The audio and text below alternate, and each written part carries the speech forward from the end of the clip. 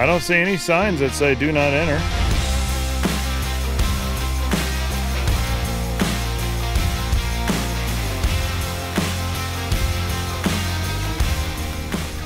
Good morning, y'all. It is a Saturday morning and we're about to go do a couple of fun things, but first, let me show you what happened.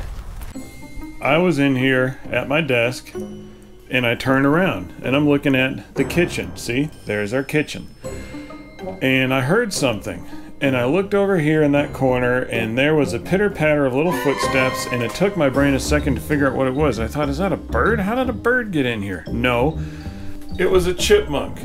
We don't get rats, we don't get mice, we don't get varmints, we get chipmunks. So now I have to go figure out how the chipmunk got in here. Alright, this is our kitchen slide. I'll show you this as best I can. This is, see, there's our bedroom slide.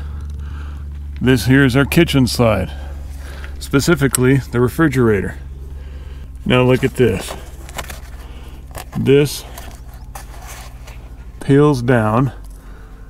And you see daylight through there? See? You can see daylight in there. That's the inside of the RV. Now my problem is this is a seal that is flexible and it moves when you move the slide. Same thing with this right here. Everything you see here, everything you see in there is flexible. It moves back and forth as the slide goes in and out. So a permanent fix isn't permanent because this whole unit moves. So I'm not quite sure what to do. I'll let you know. Alright, y'all. I've made a bit of a mess of our pool noodle. As you can see, there have been casualties, and yes, I'm wearing socks and sandals again. I know you're shocked. So here's the deal. I finally figured out how to plug it. I think after almost a year and a half now, we've never had a mouse, a chipmunk, a snake. Nothing has come in except for these darn bugs. So again, there's our bedroom slide. This is our kitchen slide. So on the kitchen slide, right beneath the refrigerator, now you see this orange piece of foam. I had to wedge it down like this because this space from here to here is empty behind this rubber piece. And so if I put a short piece of foam in there, it would disappear and it's really hard to get out. Trust me, I figured that out. So I put a long one in there so it's easy to get out. Now my problem is I can't see it. Out of sight, out of mind. We're gonna have to put a note on the slide button to make sure we don't bring it in or move it at all without removing that piece of foam. You gotta be extra careful when you put temporary solutions in these things, and you can't see them because if you did your walk around, you'd never see it. So let's just see how it goes. Hopefully this works. I like chipmunks, not on the inside. We are fixing to leave and we're gonna go to another fish hatchery. The last time we went to one was Branson, and now there's one here in Daniel, Wyoming. Now we're gonna go pay for the rest of our stay. When we first got here, we just paid for 5 days because we wanted to see if we were gonna get infested by bugs or chipmunks. Yeah, or the internet was gonna be bad, but the internet is good. So we're gonna go ahead and pay the rest of our stay here, and Matthew thinks he fixed the chipmunk problem. I know people have had mice in the RV, but how many of y'all had a chipmunk? Let us know in the comments below. Yeah, we were just looking at each other. I wasn't going to run away, but it turned around and ran back out. So that's how I got to see how it came in. All right, here is the complex. Here's the outside. And it's really secluded out here. It's kind of nice out here, ain't it? It looks different than the Branson one. I guess all of it's inside, maybe because of the winters here. Oh, probably, yeah. All right, there's the info. Pause it if you want to read it. Oh, it goes back in there too.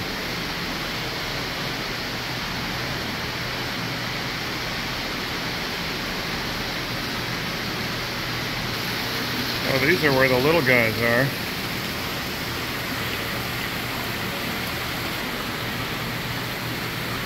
A little bit bigger. A little bit bigger yet. What we just saw are the round ones. That's where the little bitty ones are. And now we've got some modest sized ones in here. What kind of fish are they? I don't know. So here's what kind of fish they are. Apparently they're native. Alright, now we got these long trays where the little bitty ones are. Look at these. They're nothing but eyeballs. Alright y'all, here is the main part of it. This is probably where they have the bigger fish. Oh wow. Wow, and those will all be released into lakes and rivers eventually. Look at that. These don't run from you like the little ones do. Right. These appear to be smaller. Yeah, they're running from us. Look. Those are pretty. I like how the fins are kind of a reddish color. Alright y'all, this is one of these big runners again, see? It's a big runner. And these things are going really fast. We found the expressway. Look how fast these things are going. Did you ever think fish could swim so fast? Did y'all, leave us a comment. Did y'all know fish could do this? Because we went, the last fish hatchery was Branson, and they all came up to you because you fed them there. Yeah, we're not. You can feed them here. No, we're not feeding these. Look how many right here. Y'all ready? We're fixing to disperse. Look at that. Look at that. Like a worm. Wow.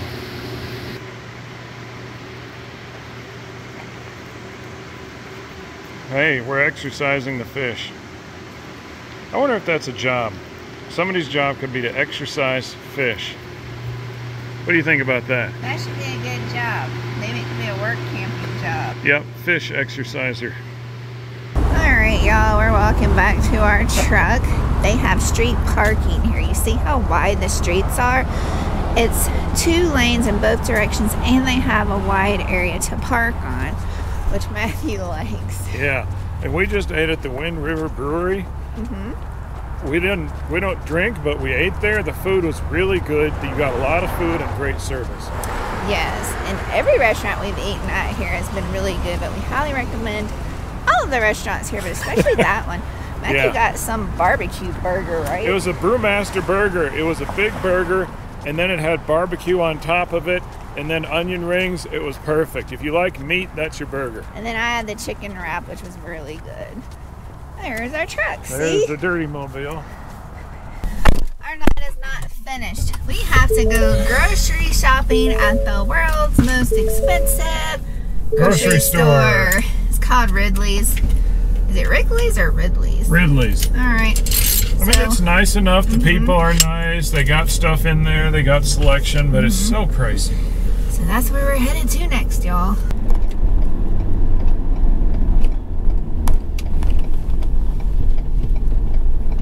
Y'all, the average meal in this town is about $14 to $15. That's the average, and then it goes up from there.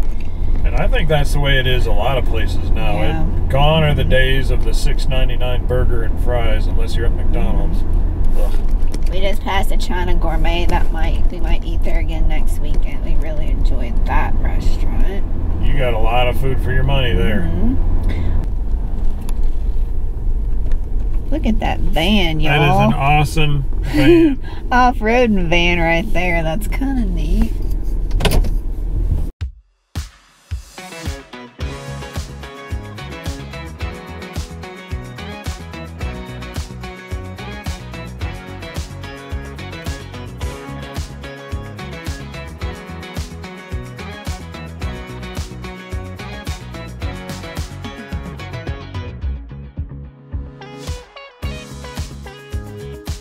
Well, there's our expensive basket of groceries, everybody. Oh, their meat is high. The chicken almost doubled in price. Yeah, we came last week. It was, what, $2.87? We're like, ooh, chicken's going down. And then it went back up to $4.99. And we have noticed diesel's going down. I think I saw one gas station have it for like $4.89. Alright y'all, it's a windy day. I hope y'all be able to hear me. But I'm standing here at the water faucet, and over there, right there, is our RV. Matthew's in the truck getting our water cans. We have 2 water cans, and it's time to fill our water, but look how convenient this is. Here's the water spout. There's another one over there in front of the truck, so we're thinking if we had a longer water hose. Right now we only have a total of 50 feet of fresh water hose. And we were talking to another RVer, and he said he carries 2 50s just to fill up his tanks, and then he has like a 25 for the campgrounds or something like that. So me and Matthew are probably gonna get another 50-foot hose just for incidences like this. Yeah, that's the only time you can lift them like that. Oh, nice. So we don't have to rely on the water cans, but the water cans do come in handy. How's this gonna work? Is that gonna work? Oh, okay. Y'all, this is Matthew's fancy, smancy way to fill the water tank. Oh, okay. Yeah, I see how it is. And look, styling. I got rocks in my sandals. Styling and profiling in his sandals and socks, and me too. I got hot pink socks. Matthew, you need you a pair of hot pink socks. No. Alright, y'all, I'm gonna have to put y'all down for a minute while I figure out how to turn this water on. I'll let you know if I'm successful. Oh, Matthew can barely lift that. There he goes. There he goes, everybody. Bye.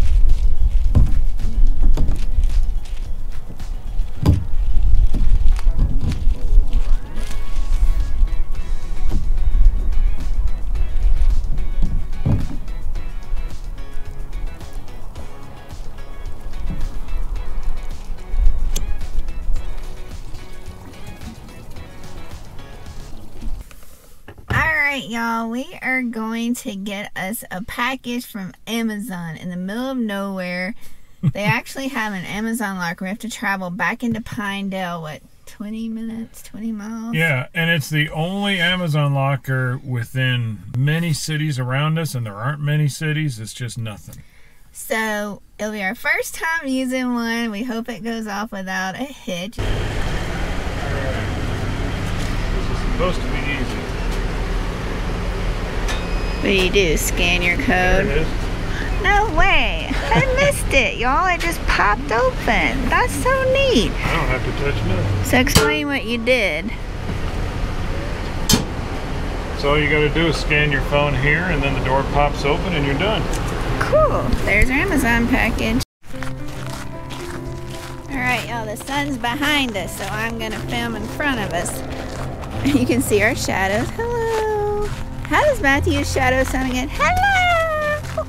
No. Anyways, we are gonna go across the road. We are in our campground right now. Here's the day use area with picnics and stuff, picnic tables. Alright, y'all, we made it. There's the bridge. I'm guessing we'll just climb over this. Yeah. Alright, let's see how graceful Sean is.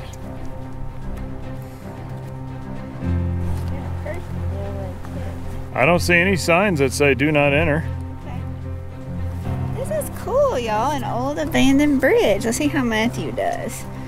Yeah, he's taller than me. This is neat. And this is the Green River. Look at all the rocks and the water. Now this road that it comes out on is the BLM dispersed camping road. It goes up there on that hill. And supposedly there's camp free campsites down by the river on this side. But the road was kind of bad when we took it just in the truck. Yes, it was. So we didn't want to take it with the RV. Oh, a chipmunk just went across the bridge. There's the bridge. I wonder what it used to be called. Oh, it's probably the Warren Bridge because we're at the Warren Bridge campground. Oh, sure. There's the mountains. It's the Green River and then the mountains and the rolling hills, y'all. Yep. Alright, y'all, we're making our way down to the river. I hope I don't slip and fall. Oh, this is neat. See how cold it is. It's cool, it's not cold. It's see-through though, very transparent and clear.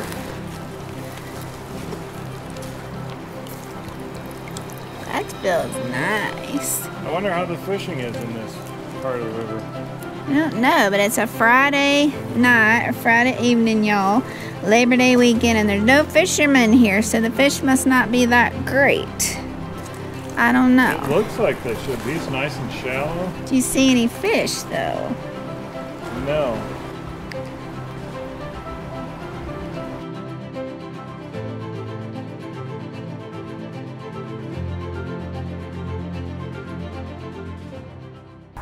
Hey y'all, we are wrapping up our conclusion here in the Pinedale area. We're at the Warren Bridge campground this time. Our first 2 weeks was Soda Lake. Our last 2 weeks is here at the Warren Bridge campground. It is our first time at a BLM campground, $10 a night, which we kind of liked because we got water was just right there. We didn't have to drive to get it. Oh, and trash, because they have trash cans between almost every site, so it's really convenient. You don't have to drive to a dumpster or anything. The camp hosts take care of it. They have vault toilets if your black tank wouldn't last, but they do have a dump station here too, so you could load everything up and go to the dump station. Kind of like at the horse track in Sheridan. We had water and trash and dump there too, but that one was a little bit more expensive because they provided electric, so you had to pay $20 a night there. We provide our own electricity here, which we much prefer. We did get to see animals here too. Lots of antelope. They'd even walk up into the campground. Yeah, and they're really neat looking up close. I think we saw a couple of deer, but that's about it for the animals here at the campground. They have a gas station that's about 9 miles down the road. They are not budging off their diesel price, y'all. When we left Rock Springs, we got it for like $4.50 or $4.60 with a TSD. We come here and it was over $5, and they finally went down to $4.99, but they will not go any lower. No. In fact, over Labor Day weekend, they raised it up some more. Rascals.